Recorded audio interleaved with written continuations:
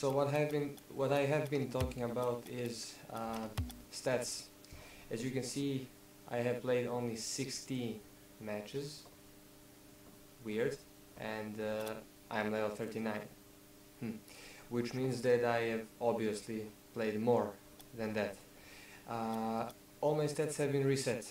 As you can see, some things are even 0, dash, or small numbers such as these. Let's see like this win 7 goals 23. When I go back and then I go to leaderboards, I can see that I have 555 wins. About goals, I don't have 3, I have 1,408. Same goes for MVP, for saves, and everything.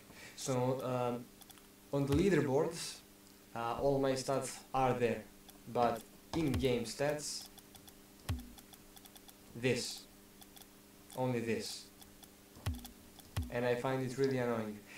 When I started the game that day, everything was fine. I just turned it off to go to eat, went here back, and I started with a normal blue octane. Everything, all these presets have been deleted, and all stats have been reset, and that's the thing, that's the problem I have been having.